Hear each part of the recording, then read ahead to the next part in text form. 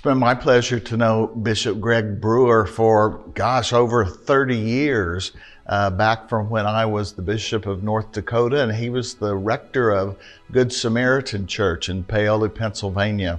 We had a companion relationship with Good Sam and one of our churches on the Standing Rock Reservation. And one thing I learned from those times with Greg is that he leaves things better than he finds them, and that was certainly true for us in North Dakota.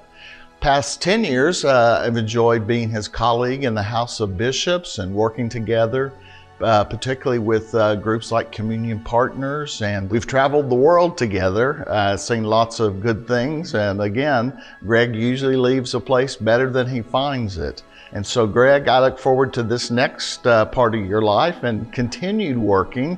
Hate to break it to you, but bishops don't really get to retire. We just move on to other forms of ministry.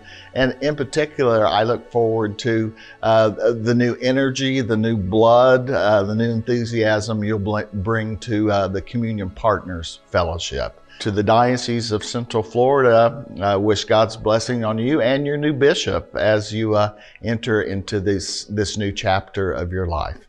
Blessings to you.